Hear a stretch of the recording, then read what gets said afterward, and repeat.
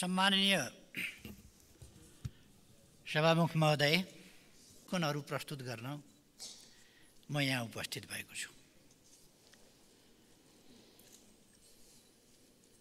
हामी जनप्रतिनिधि मार्फत सार्वभौम नेपाली जनता समक्ष नेपाल राष्ट्र र नेपाली जनताको हितका लागि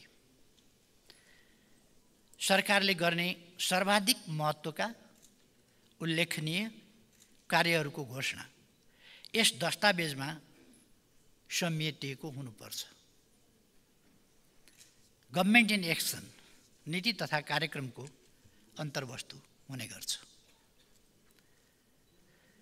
सरकारले यस अवधिमा मुख्य रूपमा के काम गर्छ, कसरी गर्छ, के कस्ता उपलब्धिहरू हासिल गर्छ, आम जनताको जीवनस्तरमा के सुधार ल्याउँछ, अन्तर्राष्ट्रिय जगतमा नेपाल र नेपालीको प्रतिष्ठा र गरिमा बढाउन कस्तो योगदान नीति कार्यक्रमले पुग्छ अथवा त्यस मार्फत सरकारले पुर्याउन चाहन्छ। मार्फत यस्ता कुराहरूको सङ्कल्प गरिएको हुन्छ र प्रोमिस गरिएको हुन्छ, हुनुपर्छ। आम जनताले, सिङ्गो राष्ट्रले, बाह्य जगतले तत्कालीन रूपमा यसै दस्तावेजका आधारमा सरकारलाई हेरेका हुन्छन्। सरकारप्रतिको विश्वास, जनआकाङ्क्षाको सम्बोधनको ग्यारेन्टी र सरकारको गन्तव्य तथा यसको मार्गचित्र नीति तथा कार्यक्रमले नै निर्धारण गर्दछ।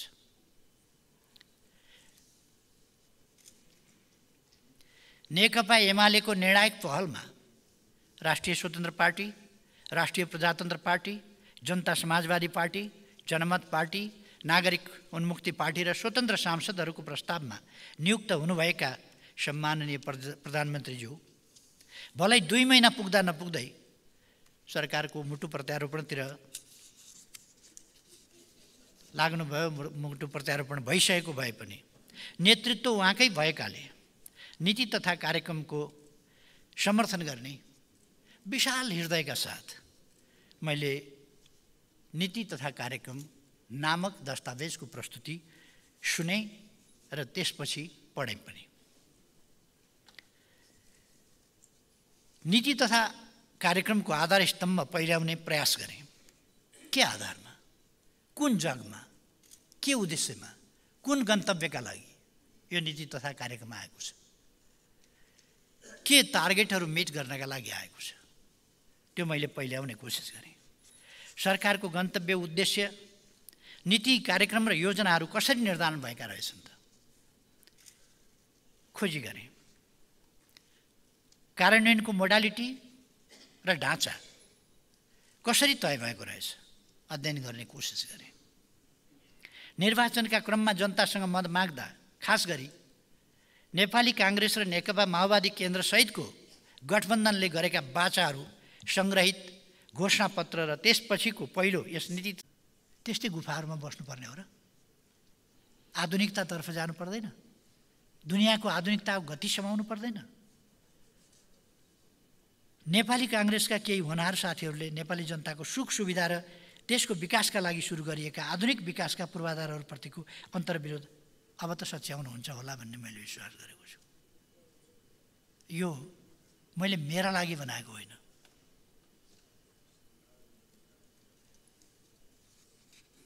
काङ्ग्रेसका साथीहरूको गर्ने बेला भएको छैन, सकिँदैन, हुँदैन को नीति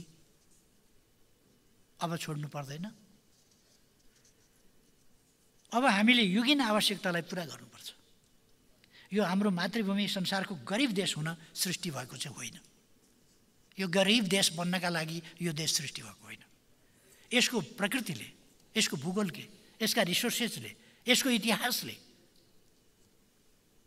यो कुरा स्वीकार्दैन कि गरिब हुन जन्मेको देश भनेर।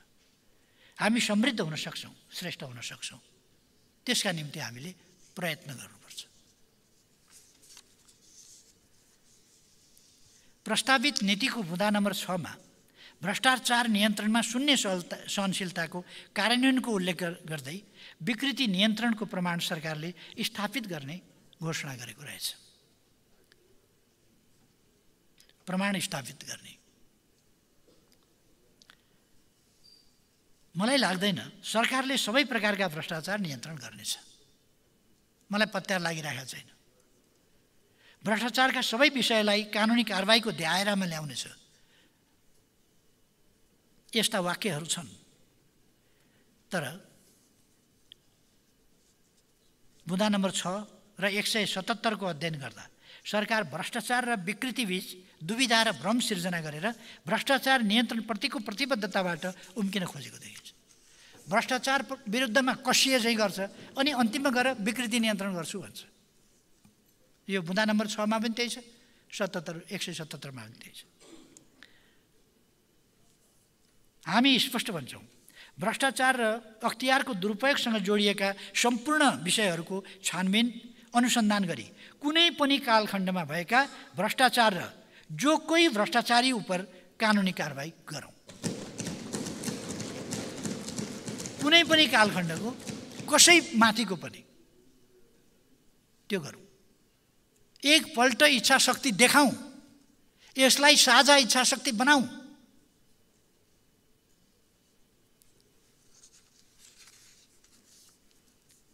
भ्रष्टाचारी एक दिन कानुनको कठघरामा पुग्नेछ भन्ने विश्वास नेपाली जनतामा स्थापित गरौँ। तर यो सरकारले त कहाँसम्म भने प्रस्तावित नीतिका 188 मुद्दामा सरकारी जग्गा अतिक्रमण गर्ने विरुद्धको छानबिन अनुसन्धान र मुद्दा दायर गर्ने विषय समावेश गर्नसम्म पनि सकेका छैन। सरकारले सरकारी जग्गा अतिक्रमणकारी उपरको अनुसन्धान र मुद्दा दायर गर्ने कार्यलाई रोक्न चाहेको देखिन्छ। सम्माननीय प्रधानमन्त्रीज्यूले गठबन्धन यसैका लागि फेर्नुभएको त होइन कहीँ?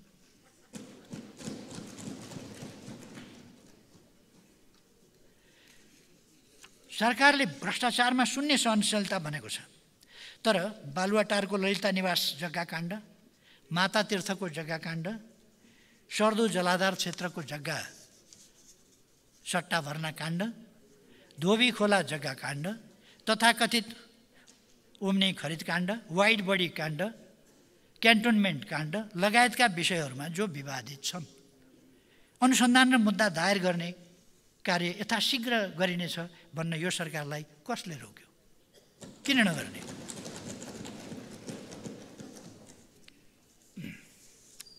हामी भ्रष्टाचार यो र त्यो समयको यसले वा उसले गरेको भन्दैनौँ। भ्रष्टाचार भ्रष्टाचारै हो। यसको पद, जात, लिङ्ग र समय हुँदैन। इतिहासको जुनसुकै कालखण्डमा जोसुकैले गरेको भ्रष्टाचार छानबिनको दायरामा ल्याइनुपर्छ। हामी दृढ छौँ। 100औं वर्षपछि पनि गलत कार्यको स्वीकारोक्ति, क्षतिपूर्ति र सजाय भइरहेका उदाहरण हामी विभिन्न राष्ट्रहरूमा देख्न सक्छौँ। यस सरकारले ढाकछोप गरेर इतिहासको विस्मृतिमा राखेर उन्मुक्त हुन खोजे पनि नेपाली जनताले छोड्ने छैनन्। व्यक्तिको मृत्यु भए पनि काण्ड त इतिहासको रूपमा रहन्छ। म दोहोऱ्याउँछु, history never says good by. History never says good by, but it says C you later. एकछिन भ्रष्टाचार ढाकछोप गरिएला, एकछिन गुड बाई भनिएला, तर हिस्ट्रीले गुड बाई भन्दैन, सी यू लेटर भन्छ। फेरि फर्केर आउँछ।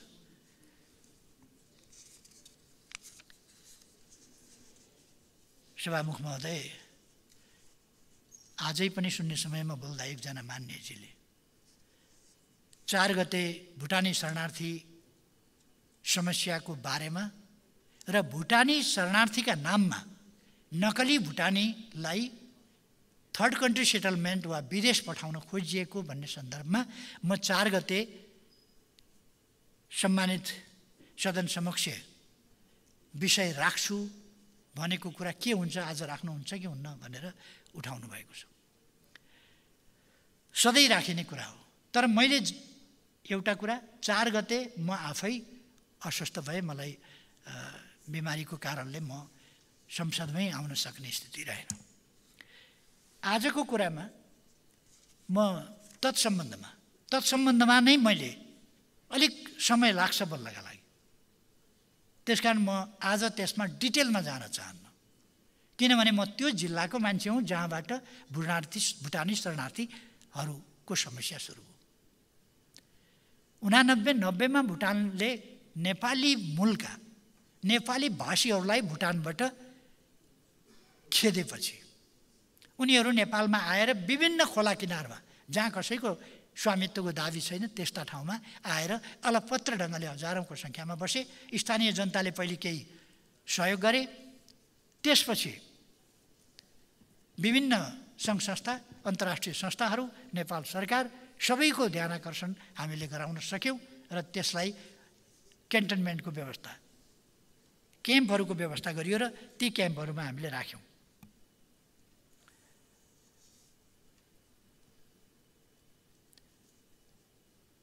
त्यसपछि भुटानसँग हामीले वार्ता प्रारम्भ गऱ्यौँ। त्यसबेला मेरा पुराना मित्र माननीय शेरबहादुर देउबाजी त्यतिबेला गृहमन्त्री हुनुहुन्थ्यो। उहाँले फर्स्ट, सेकेन्ड, थर्ड, फोर्थ राउन्डको वार्ता गर्नु। फोर्थ राउन्डको वार्ता उपयुक्त भएन, त्रुटिपूर्ण भयो। 51 सालको निर्वाचनपछि म गृहमन्त्रीमा आएँ। फिफ्थ र सिक्स्थ राउन्डको वार्ता काठमाडौँ र थिम्पूमा मैले गरेँ। थिम्पूमा 6औं राउन्डको वार्ता गर्दा मैले स्पष्ट बुझेँ भुटान शरणार्थी सुन्नै चाहँदैन, शरणार्थी बन्नै मान्दैन। नेपालको पूर्वमा झापा जिल्लाका विभिन्न क्याम्पमा रहेका व्यक्तिहरूको सन्दर्भमा भन्दा बाथी लेख्न पनि चाहँदैन, सुन्न पनि चाहँदैन, भुटानी भन्न पनि मान्दैन, शरणार्थी भन्न पनि मान्दैन। त्यस्तो स्थितिमा फिर्ता लिने त कुरै छोडिदेऊ, कहाँबाट जम्मा गरेर ल्याएको मान्छेहरू भन्छ भुटानले। त्यसो भएपछि मैले भुटान समस्या समाधान गर्न तयार छैन, यो भुटान फिर्ता गरौँला भन्ने कुरामा धेरै विश्वस्त हुन सकिँदैन, किनभने उसको तत्परता नै त्यसमा देखिँदैन भन्ने कुरा मैले त्यति बेला गृहमन्त्रीको हैसियतमै सार्वजनिक गरेको थिएँ। त्यसपछि 7औं, 8औं, 9औं, 10औं, 11औं, 12औं, 13औं, 14औं, 15औं राउन्डका वार्ताहरू भए। मलाई जानकारी भएन, भइराखेका छन् वार्ता भन्ने थाहा भयो, तर के प्रगति छ, किन वार्ता भइराखेको छ थाहा भएन। सन् 2006 मा म उपप्रधानमन्त्री र परराष्ट्र मन्त्री भएँ। त्यसबेला भुटानसँग धेरै राउन्डमा वार्ता भयो, इन्फर्मल ढङ्गले। 16औं राउन्डको वार्ता गरौँ भुटानले भनौँ, के गर्नका लागि वार्ता गर्ने पहिले त्यो समझदारी बनाऊ।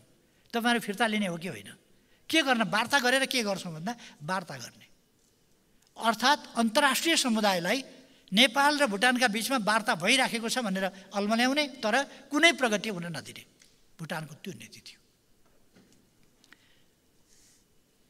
असंलग्न राष्ट्रहरूको शिखर सम्मेलनको तयारीका लागि परराष्ट्र मन्त्री स्तरीय बैठक मलेसियाको कोलालम्पुरमा आयोजना भएको थियो। त्यस बैठकमा पनि हामीले अनौपचारिक वार्ता गऱ्यौँ। बाङ्लादेशको राजधानी ढाकामा सार्क स्तरीय परराष्ट्र मन्त्रीहरूको वार्ता थियो, कुराकानी थियो, मिटिङ थियो। त्यसमा पनि भुटानी परराष्ट्र मन्त्रीसँग हाम्रो कुराकानी भयो अनौपचारिक ढङ्गले। उहाँहरू 16औं राउन्डको वार्ता मात्रै गर्न खोज्नुहुन्थ्यो, समस्या समाधान गर्न खोज्नुहुन्न थियो। मैले समस्याको समाधान चाहेँ र वार्ताको खालि राउन्ड बढाउँदै जाने यो कुरा सम्भव छैन भने। त्यसपछि हवानामा असंलग्न राष्ट्रहरूको शिखर सम्मेलनमा त्यहाँ मैले फेरि भुटानका परराष्ट्र मन्त्रीसँग अनौपचारिक कुराकानी गरेँ। त्यसपछि न्युयोर्कमा 61औं महासभामा त्यसमा पनि कुराकानी र त्यहाँ कुरा गरिसकेपछि अझ प्रष्टसँगले फिर्ता नलिने, समस्याको समाधान नगर्ने भन्ने भुटानको दृष्टिकोण पाइसकेपछि मैले संयुक्त राष्ट्रसङ्घको महासभामा सम्भवतः सन् 2006 को सेप्टेम्बर महिनाको नेपालको बोल्ने 24 या 25 तारिकमा थियो। त्यहाँ मैले भुटानी शरणार्थी समस्या पहिलोपल्ट संयुक्त राष्ट्रसङ्घको फोरममा मैले उठाएँ महासभामा। त्यसपछि त्यो बोल्नभन्दा अगाडि 19 तारिखमा तत्कालीन राष्ट्रपति जर्ज डब्ल्यू बुशले रिसेप्सन दिनुभयो। त्यस रिसेप्सनमा भेट भयो र भुटानी शरणार्थीको सम्बन्धमा मैले उहाँसँग आग्रह गरेँ कि तपाईले हामीलाई सहयोग पुर्याउनु पर्यो। हामी सानो देश अप्ठ्यारो स्थितिमा छौँ। 1 लाखभन्दा बढी शरणार्थीहरू विभिन्न क्याम्पमा राखिएको छ।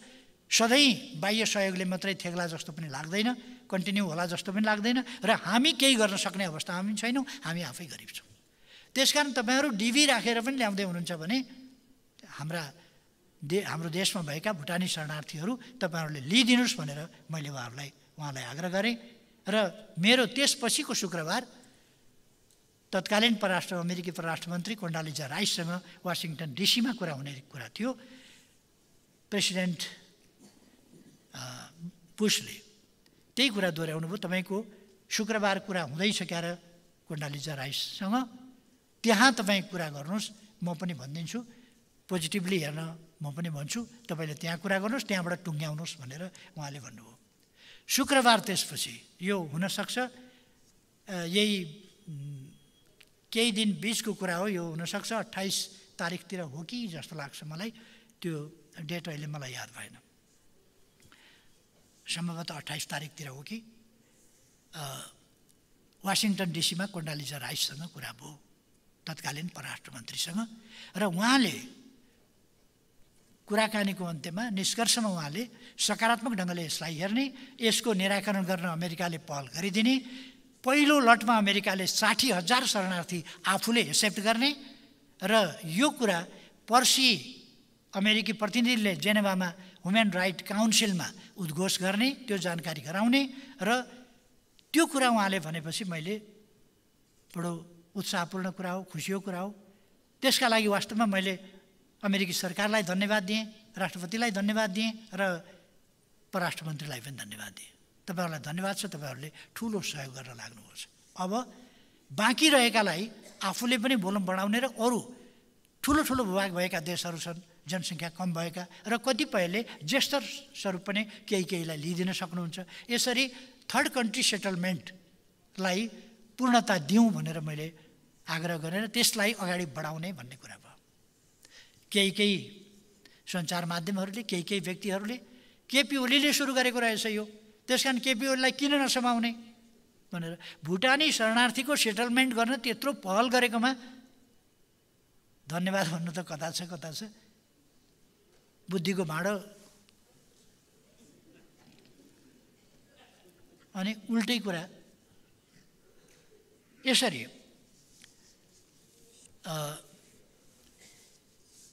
2008बाट शरणार्थीहरू जान थाले।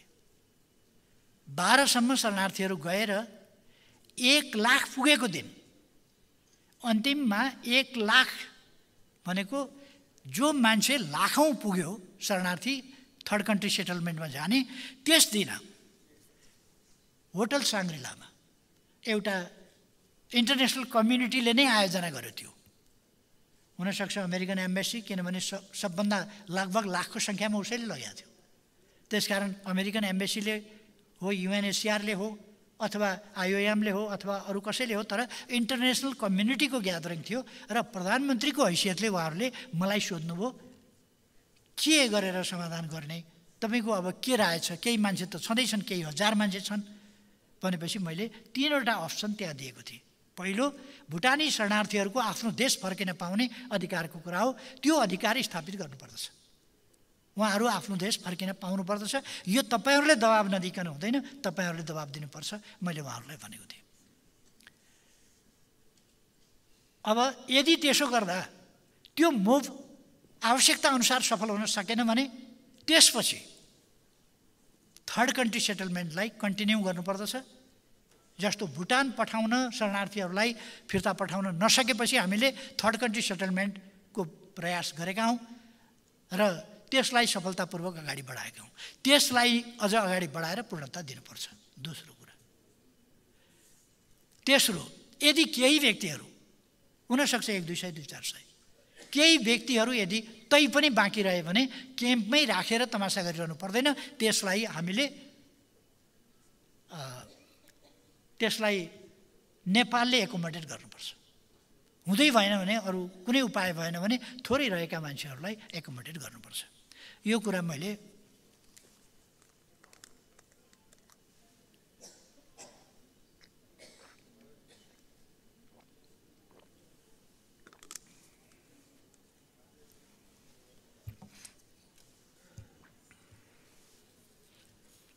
त्यस कार्यक्रममा राखेको थिएँ।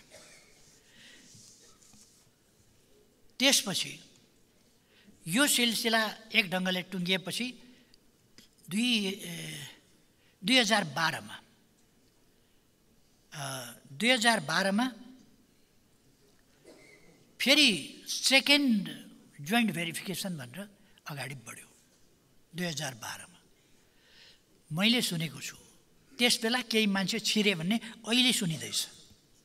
त्यसको सरकारले छानबिन गर्नु पर्यो, खोजी नीति गर्नु पर्यो। सरकारबाट भ्रष्टाचार विरोधी च्याम्पियन आफू भएर आफूले के किन बाघ मारेको जस्तो उधम हल्ला गरिराखेको छ। गृहमन्त्रीज्यू उधम हल्ला गरिराख्नु भएको छ। यसमा सरकारले जुगामा ताउ लगाउनु पर्ने कुनै आवश्यकतै देख्दिनँ म। यो काण्ड अगाडिदेखि चलिराखेको रहेछ। यो काण्डको जेठ 19 कि जेठ 30 कहिले हो गएको वर्ष, त्यति बेलै उजुर परेको रहेछ। त्यति बेलै सरकारकोमा उजुर परेको रहेछ नि त, गृह मन्त्रालयमा उजुर परेको रहेछ कारबाही गरिपाउँ भनेर। किन गुपचुप राख्यो? किन गुपचुप? त्यति बेला त्यो उजुर परेपछि मान्छे गिरफ्तार भएका रहेछन्। गिरफ्तार गरेका मान्छेलाई सटाक सुटुक किन छोडियो? छोडिएछ। लेनदेन कारोबार मिलाउने, केस दबाउने कोसिस भएछ। म सरकारमा थिइनँ। सरकारमा हुनेहरूले त त्यतिसम्म त गर्नुभएको रहेछ नि त। तर 1074 जना भुटानीहरू एब्सेन्ट छन्, शरणार्थीहरू। त्यो ठाउँमा 975सँग पैसा उठाएर फारम भरिएको रहेछ। यो पचाउन सक्ने, दबाउन सक्ने केसै होइन। यो त आफै विस्फोट भएर आयो। आफै भुइँचालो गए जस्तो भएर आयो। भुइँचालो मैले ल्याएँ भन्नु बेकार छ, आफै आयो। यो भुइँचालो आयो, छेक्न सकिँदैन थियो, रोक्न सकिँदैन थियो। 975 जना मान्छेहरूको अब 99 मान्छे मात्रै शरणार्थीका नाममा खाली रहेको छ। जम्मा शरणार्थीहरूमध्ये 1,13,307 जना विदेशका लागि, थर्ड कन्ट्री सेटलमेन्टका लागि उडेका छन्। 6,755 बाँकी छन् जम्मा। त्यसमध्ये 429 को कार्ड बनिसकेको थियो। यो पछिल्लोपल्ट आयोग बनेको, के बनेको, समिति बनेको छ। मेरो समयमा केही पनि गएको छैन। छानबिन गर्नुहोस् फेरि पनि। मेरो समयमा केही गएको छैन। एउटा समिति बनेछ। त्यो समितिले केही प्रस्ताव पठाएछ। मैले अध्ययन गर्न भनेर राखेँ, होल्ड गरेँ र त्यसलाई अध्ययन गर्नका लागि सामाजिक समितिमा, मन्त्री परिषदको सामाजिक समितिमा मलाई त पिङ खेलाइ हुनुहुन्थ्यो। मैले त कागजतिर हेर्ने समय पनि थिएन त्यस बेला। मुद्दा, मामिला, नारा, जुलुसै जुलुस। भित्ता टाँसिदिन्छु भनेको छ, भुइँमा पुर्याइदिन्छु भनेको छ, धुलोमा मिलाइदिन्छु भनेको छ। साँच्चै मिलाउँछन् कि क्या हो? त्यस्तो स्थितिमा हामीले केही गरेनौँ। त्यसपछि सरकारले त्यसलाई अगाडि बढाउन फिर्ता पठाएछ। तर म सरकारमा नभए पनि, अर्कै सरकार भए पनि त्यति बेला सरकारले फिर्ता पठाएको मैले सुनेको छु। त्यो ओरिजिनल खास भुटानी शरणार्थी नै थिए, यो 429 जना जसलाई पठाएको थियो। तर त्यसपछि कागज फेरियो, माथिको कभर चाहिँ उही राखियो, तलको व्यक्तिहरूको सूची चाहिँ परिवर्तन गरियो। परिवर्तन गर्ने को हो? खोज्न पर्दैन? परिवर्तन गर्ने खोज्नु न। रहर लागेको छ,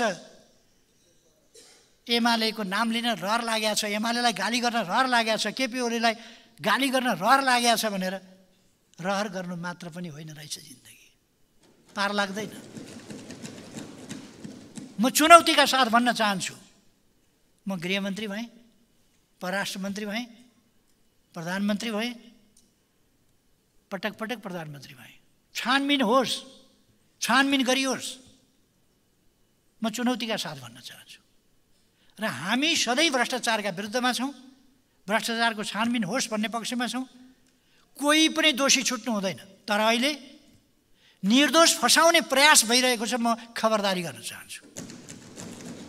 दोषी हुम्काउने, निर्दोष फसाउने यस प्रकारका प्रयास नगर्दा हुन्छ। किनभने यो अझ भयावह रूपमा, यो कुरा भोलि अझ भयावह रूपमा निस्किन्छ, अझ भयावह रूपमा। आगो छोप्न सकिन्छ, धुवाँ छोप्न सकिँदैन। त्यो त फेरि फुत्त निस्किहाल्छ। 975 जना मान्छेसँग पैसा उठाइएको छ, चान्चुने कुरा हो।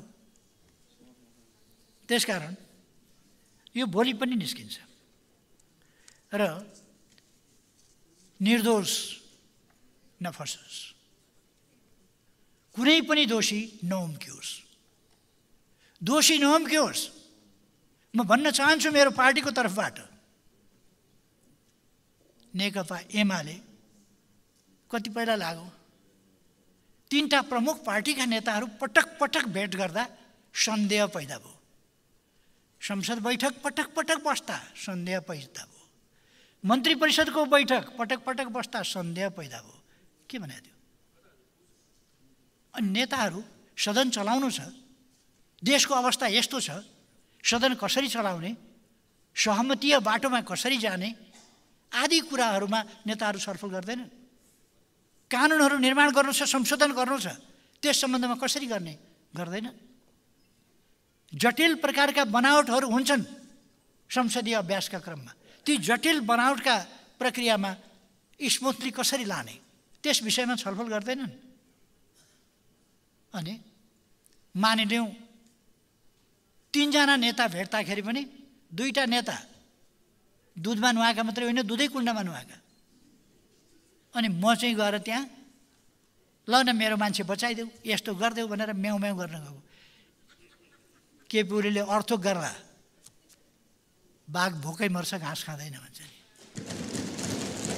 म्याउ म्याउ गर्दैन। र यस प्रसङ्गलाई, यस भ्रष्टाचारको कारबाहीलाई निष्पक्ष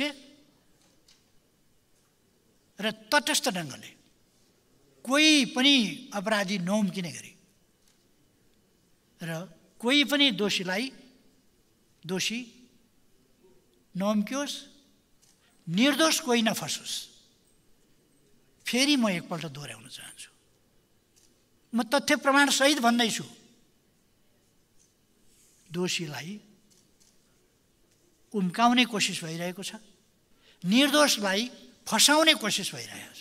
यो कुरा बन्द गरियोस् र दोषीमाथि कारबाही दृढताका साथ अगाडि बढाओस्। म सरकारलाई भन्न चाहन्छु, सभामुख महोदय, भन्न चाहन्छु, सरकारले यसमा, मन्त्री परिषदले, नेताहरूले हस्तक्षेप गर्ने आवश्यकता छैन। प्रहरीलाई निष्पक्ष छानबिन गर्न दिनुहोस् त। मैले भने नि, जेठ 19 कि जेठ 30 मा परेको निवेदन पक्राउ परेका मान्छे किन छोडियो? पुलिसले छोड्या होइन, छोड्न लगाइयो, बाध्य बनाइयो। यतिकै छोडे मान्छे, छोड्न लगाइयो। त्यसकारण यो खालका कर्महरू नगरियोस्, ढाकछोप गर्ने दुस्साहस नगरियोस् र राजनैतिक अभिष्ट साध्नका लागि निर्दोषलाई फसाउने पनि अपराध कर्म हो। त्यो अपराध कर्म गर्ने दृष्टता नगरियोस्। यतापट्टि म ध्यान आकर्षण गराउन चाहन्छु। अरू सबै भ्रष्टाचारका बारेमा के छानबिन गर्नु छ? नेकपा एमाले सधैँ 100% सम्पूर्ण रूपमा साथ दिन, छानबिनका निकायहरूलाई साथ दिन तयार छ।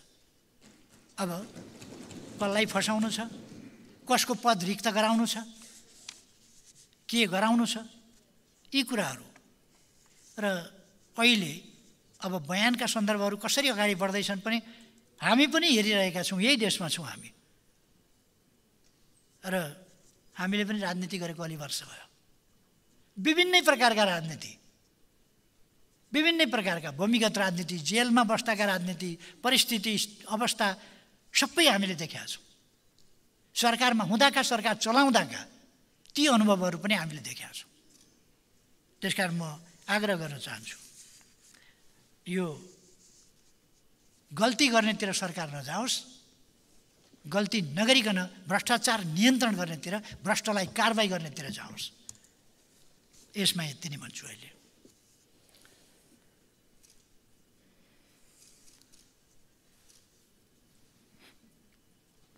यस सरकारले अथवा यो सरकारले प्रस्तुत गरेको नीति तथा कार्यक्रमले सम्पूर्ण राज्य संयन्त्रलाई देश र जनताको हितमा समर्पित गराउने सङ्कल्प गर्न सकेन। कार्यपालिका, न्यायपालिका, संसद, संवैधानिक अङ्ग, सम्पूर्ण सार्वजनिक क्षेत्र र सिङ्गो निजी क्षेत्र समेतलाई राष्ट्रिय मूल प्रवाहमा आबद्ध भई देश विकास र जनसेवामा केन्द्रित हुने अनुकूल वातावरणको ग्यारेन्टी गर्छु भन्ने साहस देखाएन। सबै नेपालीलाई सम्मानजनक र निष्पक्ष ढङ्गले टाइम कार्डको व्यवस्था लागू गरेर छिटोभन्दा छिटो सेवा पुर्याउँछु भन्न सरकार तयार भएन। सरकारले राज्यका सम्पूर्ण संयन्त्र संविधान र कानुन बमोजिम आफ्नो कर्तव्य पुरा गर्न स्वतन्त्र हुने सुनिश्चित गर्न चाहेन। विरोधाभास त के छ भने सरकारले सम्पूर्ण राज्य संयन्त्रलाई दबावमा राखेर अझ ब्ल्याकमेल गरेर विधिको शासनको उपहास गरेको छ। यो नीति मार्फत स्वतन्त्र न्यायालय, निजामती सेवा र उच्च शिक्षामा उच्च स्तरीय आयोग गठन गर्ने बहानामा अस्थिरता सिर्जना गर्दैछ।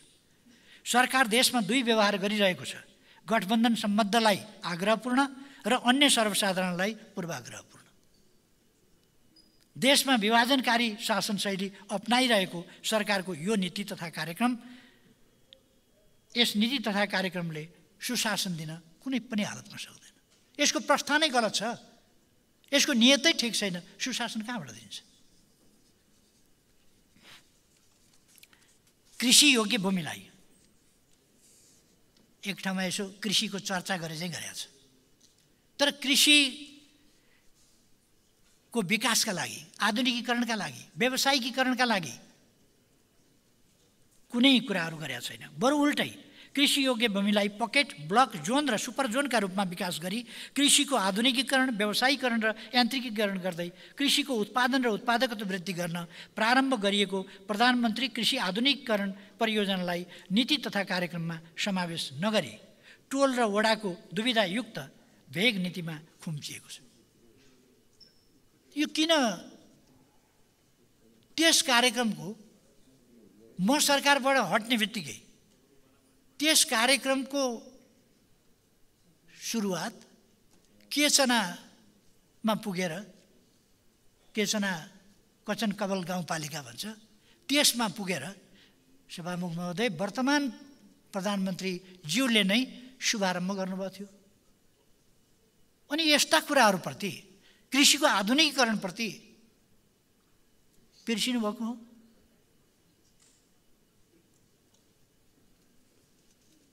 कि यो कोही अरूले सुरु गरे हुनाले प्रधानमन्त्री कार्यक्रम भनिएको छ। यहाँ प्रधानमन्त्री कृषि आधुनिकीकरण कार्यक्रम भनेको प्रधानमन्त्री त मभन्दा पछि दुईजना भइसक्नु भयो त, मै त प्रधानमन्त्री छैन होला नि। अनि यो प्रधानमन्त्री देख्दाखेरि महिला मात्रै देखा हो क्या हो? त्यसकारण यस्तो कुराहरू छोडिएको छ, त्यस्तो कुरालाई निरन्तरता दिएको छैन। आत्मनिर्भरता हासिल गर्ने राष्ट्रको प्रमुख कार्यक्रमलाई खारेज गर्नुको अर्थ के देशलाई पूर्ण परनिर्भरतामा लग्ने यो नीति र कार्यक्रमको उद्देश्य हो? यो राष्ट्रको लागि सर्वाधिक घातक कुरा होइन र? सभामुख महोदय, सम्माननीय प्रधानमन्त्रीज्यूले यही जेठ 1 गते कूटनीतिक समुदायलाई गर्नुभएको ब्रिफिङमा we need रिडबल our efforts in all three sectors, agriculture, manufacturing and services, to achieve desired growth target. यो भन्नुभएको छ। तर कृषिको उत्पादन र उत्पादकता वृद्धि गर्ने महत्त्वपूर्ण आयोजना प्रधानमन्त्री कृषि आधुनिकीकरण परियोजनालाई नीति तथा कार्यक्रममा समावेश पनि गर्नुभएको छ। अनि हाउ यु रिडबल्ड, कसरी?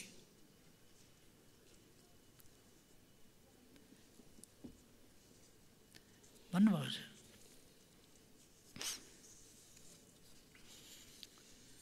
तर कृषिको दात्री समुदाय समक्ष एउटा कुरा गर्ने, सम्मानित सदन समक्ष अर्को दस्तावेज पेश गर्ने, सम्माननीय प्रधानमन्त्रीज्यू, सदनले र नेपाली जनताले यसलाई कसरी लिने म यहाँलाई सभामुखज्यू मार्फत प्रश्न गर्न चाहन्छु। चुरे संरक्षणमा सरकार उदासीन छ। के हो सरकार चुरे क्षेत्रबाट ढुङ्गा, गिटी, बालुवा विदेश निर्यात गर्न प्रतिबद्ध हो? यो गठबन्धन सरकारका गठबन्धनकारी मित्रहरूले पहिले खानीको अन्वेषण गरी, खानीको चुरे क्षेत्र भने होइन, ढुङ्गा खानीको अन्वेषण गरेर बाहिर पठाउनु पर्यो भने त्यो पनि एउटा माध्यम हुनसक्छ यसको अध्ययन गर्ने भन्दा लौ सिद्ध्याउने भयो, देशै सिद्ध्याउने भयो। अहिले त चुरेबाट पो भन्नुभएको छ त यहाँ त। चुरे क्षेत्रबाट ढुङ्गा, गिटी, बालुवा विदेश निर्यात गर्न पट्टि पो लागेको छ सरकार त। अरू काम छोडेर यो चुरेतिर गिटी बालुवा कारखाना खोल्छ क्या हो? वातावरण र राष्ट्रको आवश्यकताको यथार्थ विश्लेषण नगरी सरकार एक्लै ढुङ्गा, गिटी, बालुवा विदेश निर्यात गर्ने मिसनमा लागेको हो भने यो देशका लागि सर्वाधिक घातक हुनेछ। यो स्वीकार गर्न सकिन्न। प्रस्तावित नीति तथा कार्यक्रम हेर्दा सरकार रुखहरू बिक्री वितरण गर्ने नियतका साथ कटिबद्ध भएर लागेको सहजै अनुमान गर्न सकिन्छ। लडापडा रुखहरू 2 वर्षको समय तोकेर बिक्री वितरण गर्नुको मकसद के हो? 2 वर्ष किन? त्यसपछि लड्न छोड्छन्? यस अगाडि लड्दैन थिए? 2 वर्षमा निकालिसक्ने, त्यसपछि बनै सखाप पार्ने हो क्या हो? त्यसपछि न रुख रहे न लडापडा रहे, नत्र 2 वर्ष लडापडा निकाल्ने। लडापडा रुखहरू 2 वर्षको समय तोकेर बिक्री वितरण गर्नुको मकसद के हुनसक्छ? 2 वर्षपछि वन रह्यो भने त लडापडा पनि हुन्छन् होला नि। के हो यो? के आजभन्दा अगाडि लडापडा थिएनन्? के 2 वर्षमा सबैलाई लडापडा गराएर जङ्गल सिद्ध्याउने योजना हो? लडापडा लगायत वन स्रोतको उपयोगको कानुनी व्यवस्था छ। आवश्यक परे कानुनमा संशोधन गरौँ। कानुन छलेर नीति तथा कार्यक्रम मार्फत बिक्री वितरण गर्छु भन्नु आपत्तिजनक हो। नेकपा एमालेको सरकारले व्यापक रूपमा सुरु गरेको वृक्षारोपण र वन स्रोतको सदुपयोगको नीतिलाई यो सरकारले खारेज गरेको छ। यसबाट वन र वातावरणमा सरकारको भ्रष्ट नीति र अदूरदर्शी स्रोत छलफलमा हुन्छ। यसमा हामी बहस गर्न तयार छौँ। सम्माननीय सभामुख महोदय, म यी कुराहरू कुनै आग्रहवश बोलिरहेको छैन। या त यसमा अयोग्यता झल्किन्छ या त यसमा नियतमा खोट देखिन्छ। वनको सन्दर्भमा वन विनाश कार्य त्यति बेला एउटा वैज्ञानिक वन व्यवस्थापनका नाउँमा सालघारी जति, सालका रुख जति नेपालबाट सिद्ध्याउने खालको एउटा आयोजना बनाएर रहेछ। म प्रधानमन्त्री हुँदा त्यसलाई हामीले रोकिदियौँ। त्यो अहिले के हुँदैछ? वैज्ञानिक वन व्यवस्थापन नीतिका नाउँमा सालघारी सखाप पार्ने नीति के हुँदैछ? त्यो बौरिएको छ कि छैन?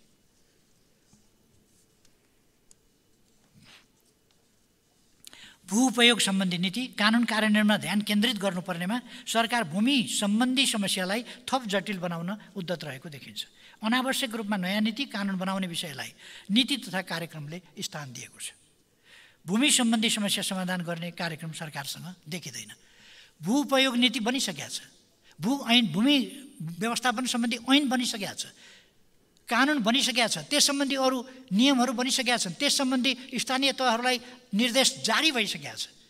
त्यस ठाउँमा अहिले फेरि नयाँ नीति बनाउने कुरा, यी कुराहरू चाहिँ आश्चर्य लाग्दा छन्। कसरी यस्तो कुराहरू भयो?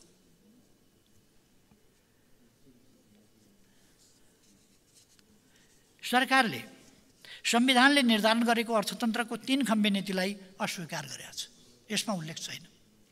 बुँदा नम्बर 15ले अर्थतन्त्रको विकासका मुख्य साझेदारबाट सहकारी क्षेत्रलाई हटाएको छ। सहकारी क्षेत्रको योगदानलाई अनदेखा गरेको छ।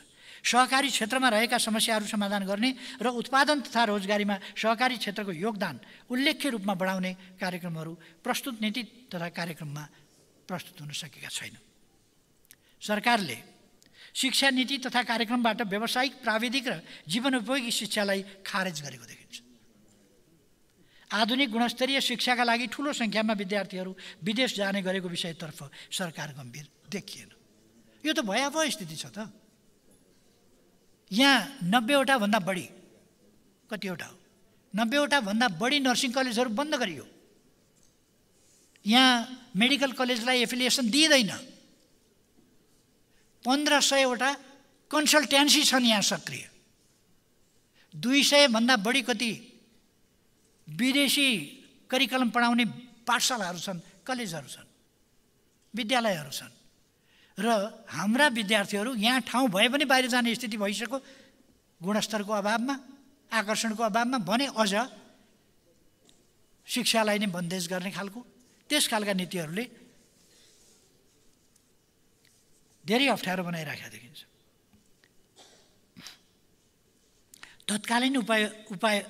तत्कालीन उपायहरू प्रस्ताव गरेन मात्र होइन, हामीले स्वदेशमै विज्ञान र प्रविधिको क्षेत्रमा अन्तर्राष्ट्रिय स्तरको अध्ययन, अध्यापन र अनुसन्धान गर्न सक्ने विश्वविद्यालयको रूपमा मदन भण्डारी विज्ञान तथा प्रविधि विश्वविद्यालय स्थापना र सञ्चालनको कार्य अगाडि बढाएका थियौँ। सरकारले यसलाई नीति तथा कार्यक्रमबाट खारेज गरेछ। के यस प्रकारको साइन्स एन्ड टेक्नोलोजी युनिभर्सिटी चाहिँदैन? उच्च स्तरीय खालको दक्ष जनशक्ति हामीले स्थापना गर्नु पर्दैन? त्यसको मेन्सन किन भएन? मान्छेका नाम, मान्छेका अनुहार झलक झलक आउँछ। गोर्खामा यो गर्छु, यता वारीपट्टि यो गर्छु, उता सिँचाइ गर्छु, उता चाहिँ कुनै के बनाउँछु, उता के गर्छु भन्ने खालका त्यो चाहिँ देखिन्छ। स्वरोजगार सिर्जना गर्न सक्ने र उद्यम व्यवसाय सञ्चालन गर्न सक्ने जनशक्ति विकास गर्न प्राविधिक विश्वविद्यालयका रूपमा मदन भण्डारी प्रौद्योगिक विश्वविद्यालयको स्थापना गर्ने कार्यक्रमलाई पनि नीति तथा कार्यक्रमले खारेज गरेको छ। अब टेक्निकल युनिभर्सिटी चाहिँदैन, प्रौद्योगिक विश्वविद्यालय चाहिँदैन, टेक्निकल एजुकेसनको हायर लेभल चाहिँदैन, हामीलाई दक्ष जनशक्तिको आवश्यकता पर्न छोडिसक्यो। सरकार अन्तर्राष्ट्रिय स्तरको अध्ययन, अध्यापन र अनुसन्धान स्वदेशमा होस् भन्ने चाहँदैन। युवा पुस्तालाई विदेशमै पठाउन इच्छुक छ। हामी यो स्वीकार गर्न सक्दैनौँ।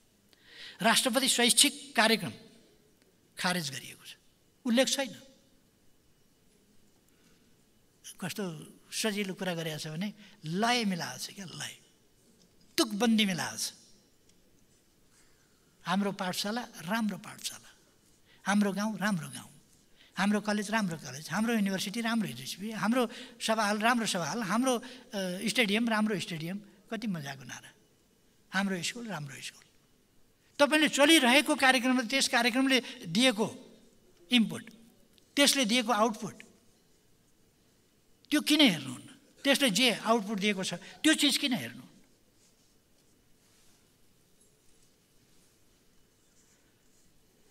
हाम्रो स्कुल बनाऊ राम्रो स्कुल अभियान अन्तर्गत के कार्यक्रमहरू सञ्चालन गरिने हो त्यो कुरा छैन। कार्यक्रम ल्याएको छ तुकबन्दी। यो तुकबन्दी बाहेक कार्यक्रमै होइन। यो व्यावसायिक र प्राविधिक शिक्षामा जोड दिए क्षमतावान जनशक्ति विकासमा केन्द्रित हुनुपर्ने अवस्थामा बहुउद्देश्य र निराधार रूपका नाराहरू तय गरी भ्रम सिर्जना गर्न खोजिएको छ। सरकारको स्वास्थ्य नीति हेर्दा निरोगी नेपाल सरकारको प्राथमिकतामा अट्न सकेन। निरोगी नेपालको एउटा खास अर्थ थियो बिमारी हुनै नदिने, पहिलेदेखि नै बच्चादेखि गर्भैमा हुँदादेखि कसरी शिशुलाई निरोगी बनाउने, उसको शारीरिक र मानसिक विकास हुर्किँदै जाने क्रममा कसरी गर्ने, त्यसपछि नागरिकलाई स्वस्थ कसरी राख्ने, उसको जीवनका सम्पूर्ण पक्षहरू स्वस्थताका साथ चलाउन् र बिमारी भइहालेमा उपचार पाओस्। यस नीतिले समेटेका यी महत्त्वपूर्ण कुरा हुन्। आयुर्वेदको त अलिकति चर्चा छ, तर आयुर्वेद बाहेक अरू चर्चाहरू छैन। अरू शैक्षिक चिकित्सा पद्धतिहरूको चर्चा छैन। एलोपेथिक, होमियोपेथिक, आयुर्वेदिक, प्राकृतिक, योग अनेक प्रकारका छन्। त्यसमा योगको एउटा शब्द पर्या होला। तर यी विभिन्न शिक्षा पद्धतिहरू, हाम्रा शिक्षा पद्धतिहरू, स्वास्थ्य पद्धतिहरू तिनीहरू विकास गरिनेछ भन्ने कुराहरू यसमा छैन। सरकारको स्वास्थ्य नीति हेर्दा यो साँच्चै स्वास्थ्य नीति र जनताप्रति उत्तरदायी नीति जस्तो लाग्दैन। भूगोल र जनसङ्ख्याका आधारमा स्थानीय तहमा 5 देखि 15 शय्यासम्मको आधारभूत अस्पताल स्थापना गर्ने, जिल्ला अस्पताललाई 25 देखि 50 शय्याको अस्पताल र अञ्चल अस्पताललाई 200 शय्याको जनरल अस्पतालमा स्तरोन्नति गर्ने, सरुवा रोग रोकथाम, नियन्त्रण र उपचार एवं स्वास्थ्य विपद व्यवस्थापनको तयारी र प्रतिकार्य गर्न प्रयोगशाला परीक्षण सेवा सहितको 300 शय्याको केन्द्रीय र न्यूनतम 50 शय्याको प्रदेश स्तरीय अत्याधुनिक सुविधा सम्पन्न सरुवा रोग अस्पताल स्थापना गर्ने, सेन्टर फर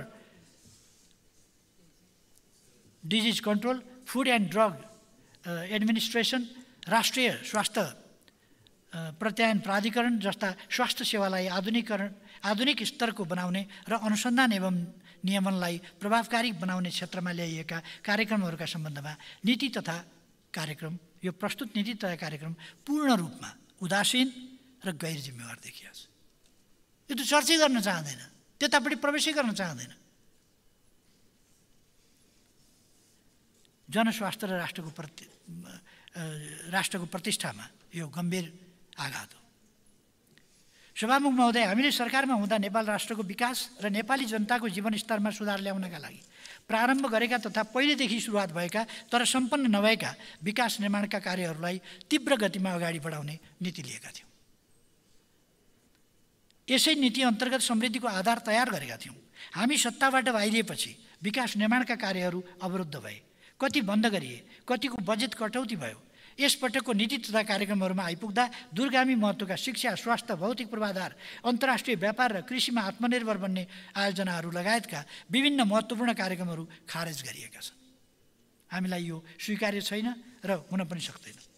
म भन्न चाहन्छु, विकास निर्माण कुनै पनि दल विशेषको हुँदैन। लोकतन्त्रमा दलहरू सत्तामा आउने जाने स्वाभाविक प्रक्रिया हो। तर राष्ट्र र जनता अझ अमर कुरा हो। विकास निर्माण राष्ट्र र जनताका लागि हुने हो। यसमा पक्ष विपक्ष भई एकले अर्कालाई लक्षित गर्नु उपयुक्त होइन। राष्ट्र, जनता र विकासका विषयमा हामी सबै एक ठाउँमा उभियौँ। यो स्पिरिटलाई प्रस्तुत नीति तथा कार्यक्रमले अँगाल्न सकेका छैन। यस अर्थमा पनि यो नीति तथा कार्यक्रम समग्र देश र जनताको साझा दस्तावेज बिल्कुलै हुन सक्ने स्थिति छैन र हुँदैन। प्रस्तुत नीतिले विगतका उपलब्धिहरू उल्लेख गरेको छैन। हाल देशले सामना गरिरहनु परेको समस्याहरू प्रस्तुत गर्न सकेको छैन। देशमा उपलब्ध अवसरहरूको उपयोगको योजना प्रस्ताव गर्न सकेको छैन। हाम्रा अथाह स्रोत साधनको प्रोफाइल तयार गरी सम्पूर्ण स्रोत साधनको पूर्ण उपयोग, फुल इम्प्लोइमेन्ट गर्ने भिजन छैन। यसमा कार्यान्वयनको ढाँचामा आधारभूत परिवर्तन गरी समयमै उपलब्धि हासिल गर्ने साहस देखाएको छैन। नयाँ पुस्ताको आवाजलाई आत्मसात गर्न सकेको छैन र देश र जनताको प्रतिष्ठा अभिवृद्धि गर्ने इच्छा शक्ति र सामर्थ्य यस नीति कार्यक्रमको नामको दस्तावेजले राख्न सकेन। यस्तो नीति तथा कार्यक्रमले देशको समृद्धिका लागि सम्माननीय प्रधानमन्त्रीज्यू स्वयंले दोहोऱ्याउने गरेको क्रमभङ्गताको राष्ट्रिय आवश्यकता कसरी पुरा गर्ला? अब क्रमभङ्गता फगत बोलीमा सीमित रह्यो। प्रस्तुत नीति तथा कार्यक्रम पश्चगामी छ। यसले देशलाई अझ पश्चगमनमा लैजाने निश्चित छ। सरकार सबै मोर्चामा असफल भएको छ। सरकार असफल भइसक्यो, पराजित भएको छ। सबै प्रक्षेपण, वाचा र प्रतिबद्धताहरू असफल भएका छन्, झुटा साबित भएका छन्।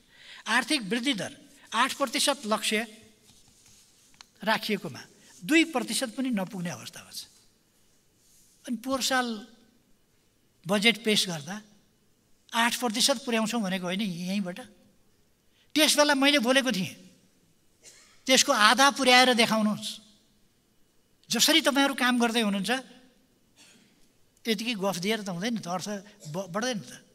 पानी नलगाई मलजल नगरिकन धानका बाला ठुला कुराले फल्दैन। त्यसका लागि बेग्लै व्यवस्था गर्नुपर्छ। मैले त्यति बेला भनेको थिएँ। तर अहिले कति तपाईँहरूको अनुमान, तपाईँहरूको प्रक्षेपण, तपाईँको प्रतिबद्धता कति साह्रो असफल छ। 8% वृद्धि दर कायम गर्छु भनेका ठाउँमा 2% पुग्दैन। कस्तो शरमको कुरा। आय व्ययको अनुमान के गर्नुभयो त?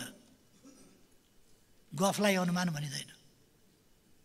अनुमानलाई अनुमान भनिन्छ जो तथ्यमा आधारहरूमा उभिएको हुनुपर्दछ। शान्ति सुरक्षा दिन सरकार असफल भएको छ। कोशी प्रदेशका विभिन्न कार्यक्रमहरूमा सहभागी हुन जाँदा म स्वयंमाथि आक्रमण भएको छ, तर सरकार मूक दर्शक बनेर बस्यो, सुरक्षा दिन सकेन। सुरक्षा निकायको माइन्डसेट अनुमान गर्दा जस्तोसुकै आक्रमण भए पनि उदासीन बस्नु भन्ने आदेश गए जस्तो स्पष्ट देखिन्थ्यो। योभन्दा बढी म केही नभनौँ।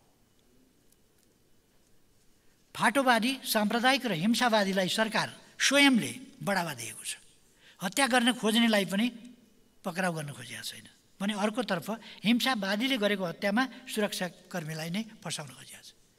विराटनगरमा कसले हत्या गर्यो? एकजना मान्छे मारियो। यस प्रसङ्गमा कसले भन्दा प्रहरीलाई फसाउन खोज्यो। सबै कुरा त छर्लङ्गै छ त। तैपनि यस्तो अवस्थालाई शान्ति सुरक्षाको बहाली भएको सामान्य अवस्था कसरी भन्न सकिन्छ? निर्वाचनका क्रममा जनता समक्ष मत माग्दा प्रस्तुत भएको घोषणापत्रमा एउटा प्रतिबद्धता व्यक्त गर्ने, मत परिणामपछि सरकारको नेतृत्व गर्न अर्कै सङ्कल्प लिने, 2 महिना पनि नपुग्दै कोर्स परिवर्तन गर्ने, पटक पटक पोजिसन र मुभ फेर्नुलाई गतिशील ठान्ने सम्माननीय प्रधानमन्त्रीज्यूको गतिशील नीतिले गतिशील नीतिले देशलाई चरम अस्थिरताको भासमा पुर्याउँदैछ। सरकारको तर्फबाट आएको भाषण, सरकारले सिंहदरबारमा गर्ने निर्णय, माननीय मन्त्रीज्यूहरूले दिने अभिव्यक्ति, सरकारको तर्फबाट सदनमा माननीय अर्थमन्त्रीले पेश गरेको दस्तावेज, सरकारको तर्फबाट सम्माननीय राष्ट्रपतिज्यूले सदनमा प्रस्तुत गर्नुभएको दस्तावेज फरक भएपछि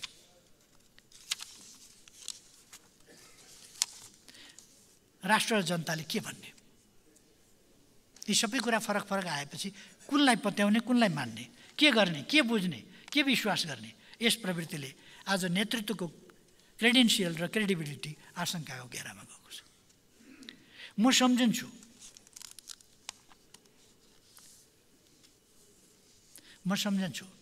anybody who changes his principles depending on whom he is dealing, that is not a man who can lead a nation.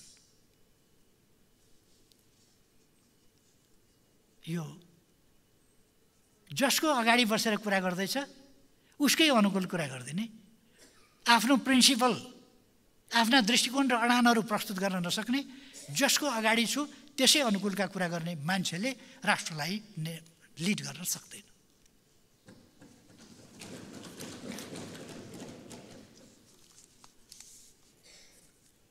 यस प्रवृत्तिले नीति तथा कार्यक्रमको प्रारम्भमा भनिए जस्तो लोकतन्त्रलाई सुदृढ गरेको छैन, संविधानको रक्षामा योगदान गरेको छैन, जनताको जीवनस्तरमा सुधार ल्याएको छैन, अन्तर्राष्ट्रिय प्रतिष्ठा बढाउने छैन र यस प्रवृत्तिले नेकपा एमालेको सरकारले प्रारम्भ गरेको समृद्धिको आधार भत्काएको छ, देश र विदेशमा अविश्वास बढाएको छ, मुलुकलाई अस्थिर बनाएको छ, आर्थिक विशृङ्खलता, विकास निर्माणमा विशृङ्खलता र राजनीतिक प्रणालीमा विशृङ्खलता छताछुल्ल बनाएको छ।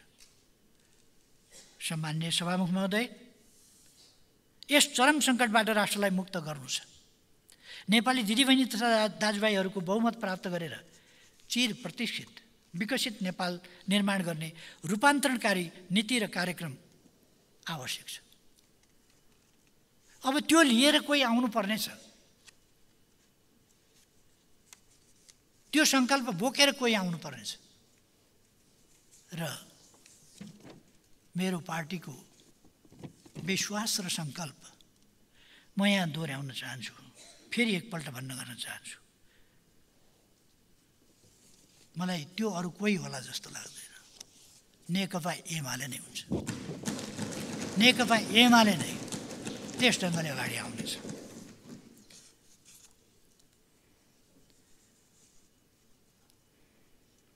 टुक्रिएर असन्तुलित विकास होइन, सम्पूर्ण र सिङ्गो विकास र काम चलाउ होइन, अत्याधुनिक रिमार्केबल विकास गर्ने सामर्थ्य नेपालसँग भएको सन्देश विश्व समक्ष प्रस्तुत गर्ने साहसिक नीति तथा कार्यक्रम सहित हामी आउनेछौँ, आउनै पर्छ। नत्र त यस्तै नीति कार्यक्रम नामका नफेद नटुप्पोका दस्तावेजले हाम्रो समय बर्बाद गर्ने भयो। यहाँ 1 वर्षको समय फेरि खेर जाने भयो। 2 वर्षमा यो 1 वर्षको नीति कार्यक्रम छ, 2 वर्षमा यसो गर्छौँ भने आज 1 वर्षको पेश गर्नुहोस् न। 2 वर्षमा यो गर्छौँ भने यस वर्ष त्यसका लागि के गर्छौँ त? 2 वर्षमा यसो गर्छौँ, ल ठिक छ। त 1 वर्षमा चाहिँ के गर्छौँ त? छैन। बिना टार्गेटको कहाँ सुरु, कहाँ अन्त्य, कहाँ जान हिँड्या, केही ठेगान छैन। हाम्रो गन्तव्य समृद्ध नेपाल, सुखी नेपाली हो। मेरो राजनीतिक आदर्श र जीवनको एकमात्र लक्ष्य नेपाललाई बनाउने र नेपालीलाई सुखी बनाउने हो। समृद्ध बनाउने, नेपाललाई समृद्ध बनाउने र नेपाली जनतालाई सुखी बनाउने हो। यस अभियानमा सम्पूर्ण नेपाली दिदीबहिनी तथा दाजुभाइहरूको साथ समर्थन र सहयोग हुने विश्वास पनि मैले लिएको छु। सभामुख महोदय, मैले यति समय लिएर प्रस्तुत नीति तथा कार्यक्रमको सम्बन्धमा भने यसको अर्थ हो यो नीति कार्यक्रम कुनै पनि हालतमा देशलाई अगाडि बढाउन, देशको प्रतिष्ठा बढाउन, देशका जनताका समस्या समाधान गर्न, अर्थतन्त्रलाई ओह्रालो लाग्नबाट जोगाएर उँभोतिर लाने कुनै कुरामा पनि यो सक्षम छैन। जनताका समस्या यसले समाधान गर्न सक्दैन। त्यसकारण यस नीति कार्यक्रमलाई समर्थन गर्न सकिँदैन र हामी समर्थन गर्दैनौँ। म आग्रह गर्न चाहन्छु, मैले यति समय लिएर व्याख्या गर्नुको अर्थ के हो भने म अरू पार्टीहरूलाई पनि देशप्रति जिम्मेवार भएर सोच्न आग्रह गर्न चाहन्छु। यस नीति कार्यक्रमले 1 वर्षको समय कमसेकम बर्बाद भयो देशको। यस नीति कार्यक्रमले केही पनि गर्नेवाला छैन, हुनेवाला छैन। त्यसकारण यसलाई समर्थन नगर्न म अरू दलका मान्यज्यूहरू, स्वतन्त्र मान्यज्यूहरू सबैलाई पनि आग्रह गर्न चाहन्छु। यसलाई पारित गर्नु हुँदैन। यो पारित गर्न योग्य छैन। जसले देशको बाटो देखाउँदैन, देशलाई समस्याबाट उम्काउँदैन, जसले देशलाई अगाडि बढाउन कुनै सोचै राखेको छैन, त्यस्ता नीति कार्यक्रमका नामका पोथाहरूमाथि हामी छलफल गरिरहेका छौँ। त्यही बोकेर जानुपर्ने नौबत नआओस्। म जिम्मेवार प्रधानमन्त्रीज्यू आफैलाई भन्न चाहन्छु। त्यसकारण यसलाई फिर्ता लिनुहोस्, अर्को बनाउनुहोस्। यस बापत कुनै पोलिटिकल एजेन्डा नबनाउला, बरु उपयुक्त नीति कार्यक्रम बनाउनुहोस्। तर यही कार्यक्रम पारित गर्ने हो भने नेपाली कांग्रेस यस्तै कार्यक्रमबाट नेपाली कांग्रेस अगाडि जान्छ। यही हो नेपाली कांग्रेसले देशप्रति गर्ने प्रतिबद्धता। 5-7 वटा मन्त्री भए पुग्यो नेपाली कांग्रेसलाई। देशप्रतिको उत्तरदायित्व छैन। त्यसकारण कसैले पनि यसलाई, यसको पक्षमा टेबल ठटाउन कसरी सकिन्छ, कसरी समर्थन यसलाई गर्न सकिन्छ? त्यसर्थ म सबैलाई आग्रह गर्न चाहन्छु, यसलाई कुनै हालतमा समर्थन गर्न हुँदैन। समर्थन नगरौँ। पहिलो कुरा, सम्माननीय प्रधानमन्त्रीज्यूले फिर्ता लिनुहोस्। फिर्ता लिनुहुन्न भने यसलाई छक्का हानेर पठाइदिनुपर्छ, रिङ आउट। त्यसका निम्ति म सबैलाई आग्रह गर्छु र समय दिनुभएकोमा सम्माननीय सभामुखज्यूलाई धन्यवाद भन्छु र मान्यज्यूहरूलाई पनि धेरै धेरै धन्यवाद।